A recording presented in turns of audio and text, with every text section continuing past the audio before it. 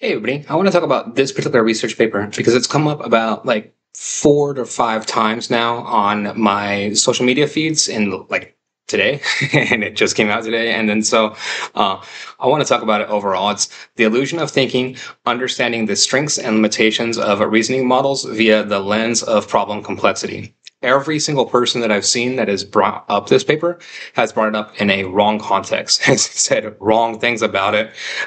And to me, uh, I do not like debating these things overall and generally because there's too much emotion attached to it.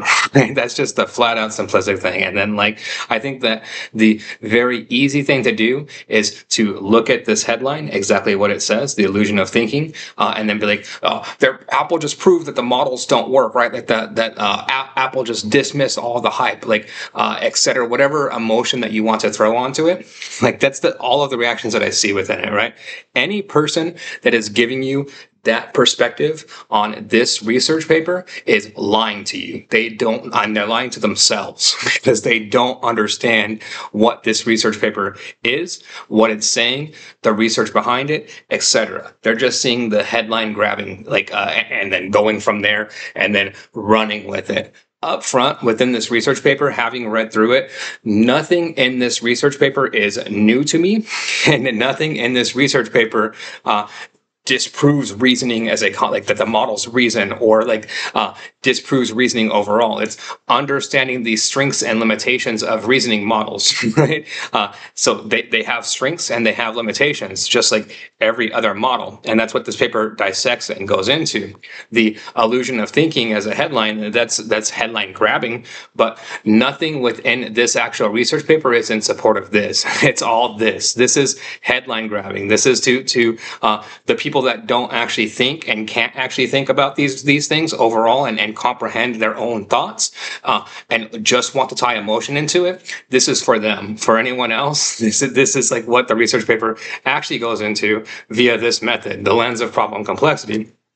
And that's what this whole entire research paper focuses on and their entire argument. But again, within that entire argument is nothing new within this, right? So flat out, the bottom line, here's what all of their key contributions are, right? I'll just go through all of their key contributions and then I'll talk about it at the end. We question the current evaluation paradigm of LRMs on established math benchmarks and design a controlled experimental test bed by leveraging algorithmic puzzle environments that enable controllable experimentation with respect to problem complexity. 2, we show that state-of-the-art LRMs still fail to develop generalizable problem-solving capabilities with accuracy ultimately collapsing to zero beyond certain complexities across different domains and environments. 3, we find that there exists a scaling limit in LRM's reasoning effort with the respect to problem complexity, evidenced by the counterintuitive decreasing trend in the thinking tokens after a complexity point. 4, we question the current evaluation paradigm based on final accuracy and extend our evaluation to intermediate solutions of thinking traces with the help of deterministic puzzle simulators. Our analysis reveals that as problem complexity increases, correct solutions systematically emerge at later positions in the thinking compared to incorrect ones, providing quantitative insights into the self-correction mechanism within LRMs. Okay, we'll talk about that. That disproves anything that you think when you're the headline that you want to be true. This goes very much against that. And then we uncover surprising limitations in LRM's ability to perform exact computation, including their failure to benefit from explicit algorithms and their inconsistent reasoning across puzzle types. Sure. So let's go up to the top here, right? We question the current evaluation paradigms of LRMs on established math benchmarks, blah, blah, blah. Yes. Every single person on the planet does. Every single benchmark is rigged and gimmicked, and I question every single one of them. I can't go over that enough on my channel. I agree with this statement. Yes, we show that state-of-the-art models still fail to develop generalizable problem capabilities with accuracy ultimately collapsing to zero. Yes, okay, yes. And then this is known in 1,000,000%, and then this is going more and more into what and how we think the models work. Let me break this down into a simple way for you. I'll give you the most simple example of this that I can possibly think of. So I'm going to ask you 2 questions, right? Question number 1 is, what is 2 times 2? Second question is, what is a googolplex to the power of a googolplex? Two questions within the same domain, right? They're both mathematical questions, both framed very similarly. They should both give you you should be able to solve both of those pretty easily. I mean, what's 2 times 2? Everybody should know that, right? So then if you can solve that, then you should be able to solve what's a googolplex to the power of a googolplex. Like, why not, right? It's the same domain overall. That's the same exact logic that you're applying within this. And then so what we understand at this point as to how these models work and how these reasoning models work is that there's a latent space that gets created, right? Geometric space that gets created, right? And so let's say like the model learns a bunch of information. It learns the internet.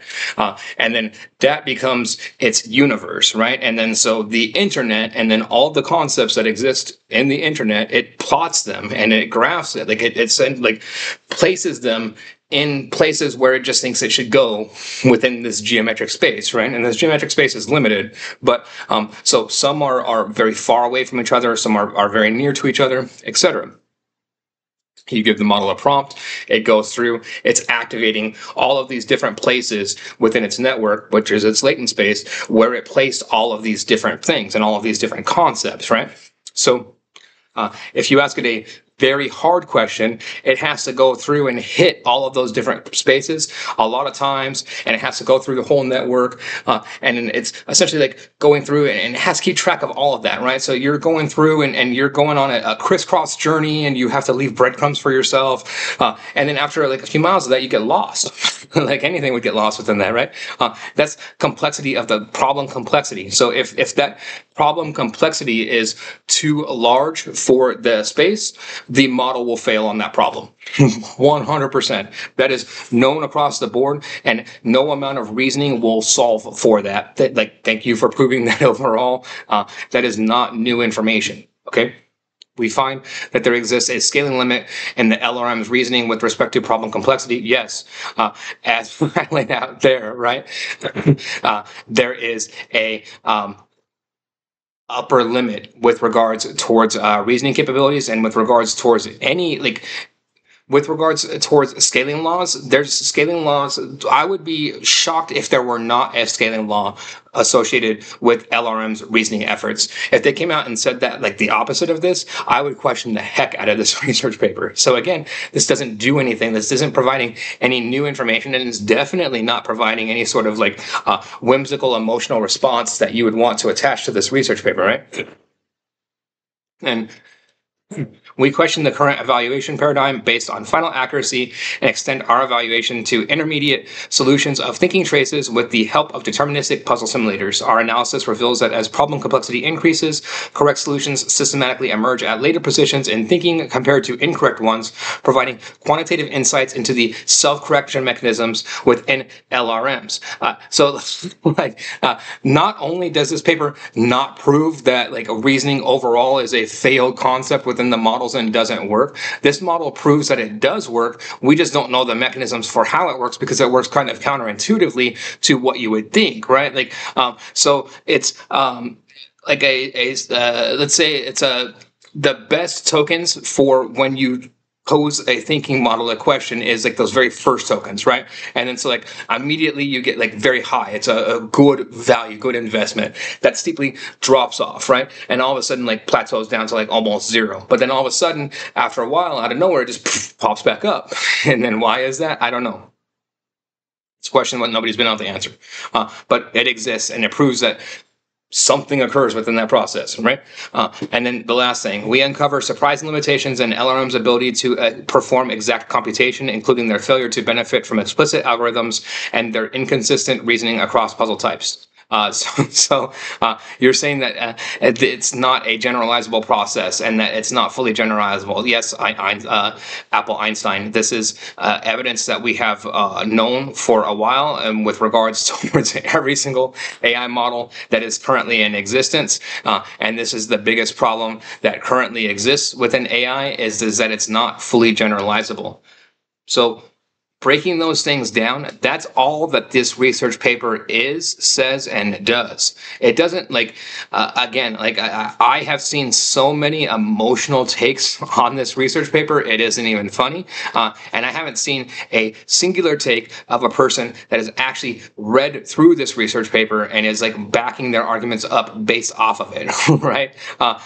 So I've given you all of the arguments that like are generally around these things, right? And then so to me, none of this is unknown or brand new information or proves anything overall with regards towards that this is always the case, right? Or that this always occurs, or that this is a problem overall. Like, this is a good thing. It is known because now that we know exactly, it works exactly how I described, what researchers have been doing is figuring out more and more how to essentially shrink the complexity of a problem by breaking it up into multiple steps. And then by doing that, you overcome this particular research here. Like, so I would say, if anything at all, this research proves, I mean, bottom line, I'll just give you my flat out honest 1,000,000% opinion on this. This research paper proves once again that the tech companies in the United States are 100% and 1,000,000% behind the Chinese companies when it comes to this sort of logic and this sort of research overall within this. Because if you look, like, I think it was 2 or 3 days ago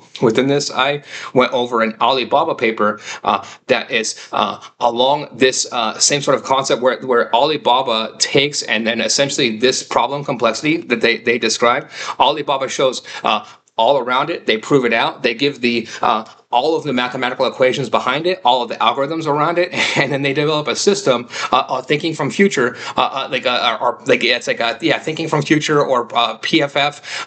It's like 2 days ago I went over it. There's a video of it on my channel very specifically, but that research paper is the answer to this. Like, that takes this one step further.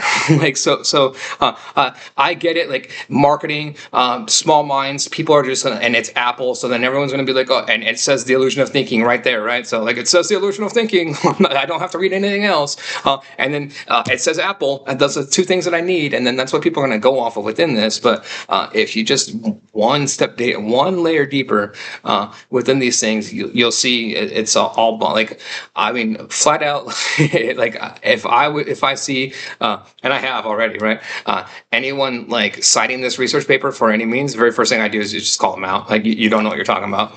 Like, and I've had like already a few conversations around that, which has been an interesting day overall, right? But that's I expect that there'll be more and more. I expect more and more people won't read this, and they'll just the illusion of thinking, understanding the strengths and limitations of reasoning models via the lens of problem complexity by Apple. I'll leave a link to the description or link to this research paper overall. And if you like this type of content, please like and subscribe. Thank you very much.